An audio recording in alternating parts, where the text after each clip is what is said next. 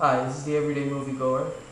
I'm making this video for two reasons. The first reason is to make an appeal to you.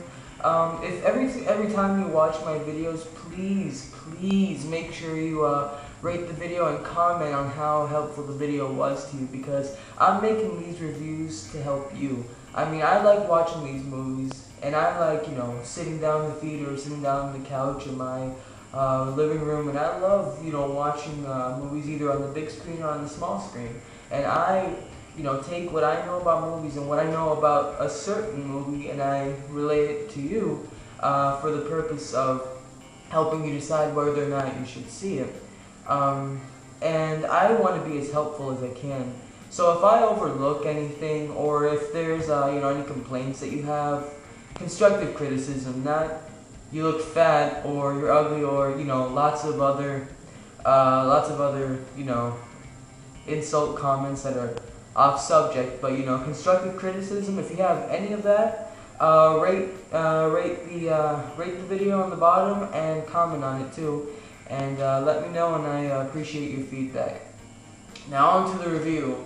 One of my favorite action movies of all time. I just recently watched it a couple of days ago, and it became one of my favorite action movies of all time, sort of taking the top spot away from Die Hard.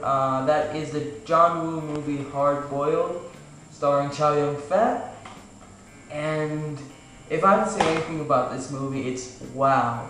The action sequences are amazing. People die in ways that you'd never think they'd die, and I laughed out loud a few times just because I couldn't believe what I was seeing, in a good way. I just couldn't believe, how people were dying, and the explosions, and it's almost like a real life video game that like they're shooting guns all over the place, and like it's unlimited ammunition, and like they never run out of clips, and people are like dying and flying, bodies flying, and it's crazy. And one critic even said that it's more exciting than like a dozen Die Hards, and I have to agree completely. It's just crazy action. So I'm gonna put this review, I'm gonna build this review around the fact that the action sequences are so amazing. There are some things that keep it away from perfection. Like for me, one thing that I didn't like so much was the story.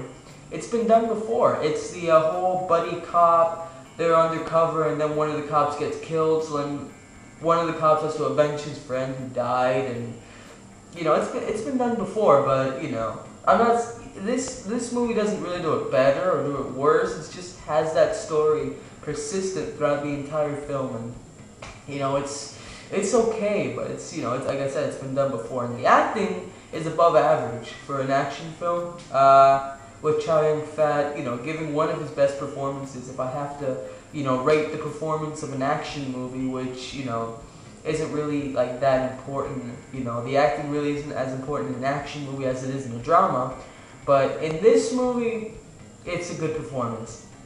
And also make sure, this is really important, make sure that if you rent or buy this version of the film, you watch it with the Cantonese audio and subtitles in English. Do not watch it with the American audio, with the English dubs, because it is horrible. It is stupid, it is campy, it is overacted, it is wooden dialogue. It's just dumb, okay? So don't watch it with the American dubbed audio. Watch it with the Cantonese audio and the English subtitles, or if you know Cantonese, then just watch it with the Cantonese audio only. But again, no English dubs. So if I had to rate this movie, I would rate it a solid 4.5, 4 out of 5. Watch it if you're a fan of action, and if you're not a fan of action and bloodshed, then you're out of luck. But watch this if you're a fan of action. My next review is going to be of the highly anticipated movie The Dark Knight, with Heath Ledger as the Joker, and he's what seems to be going to be his finest performance, and for maybe greatest Oscar-winning performance as well. And I can just tell right now that just by the trailers and what people have been saying, that the Joker is probably going to go down in history as one of the best movie villains of all time, and I can't wait to see it. I'm going to catch a midnight showing today, which is Friday at 12 o'clock, And hopefully if the tickets aren't sold out, I'm going to get mine and I'm going to watch it because I've been wanting to watch it since last year. So until my review of The Dark Knight, this is the Everyday Moviegoer, and keep on watching movies.